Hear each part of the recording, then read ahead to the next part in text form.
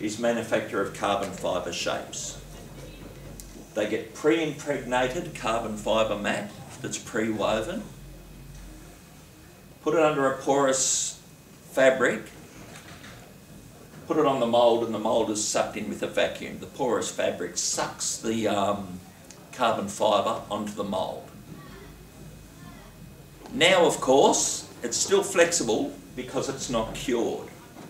They get this entire arrangement, put it inside a pressurised furnace. Pressure plus heat. It's called an autoclave. They use them in doctors' surgeries to sterilise instruments. Pressure of 3 or 4 atmospheres, temperature of 200 degrees. The pressure pushes that mat down here onto the mould, and then the vacuum sucks it out, so it holds the carbon fibre into the shape that you want it. The heat sets off the chemical reaction. So you suck it into place. The enemy of everything is defects as far as fracture.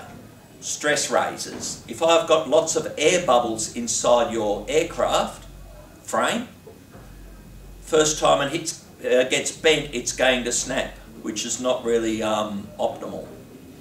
So the vacuum and the pressure act in conjunction to remove all the air bubbles from the structure of the polymer. The heat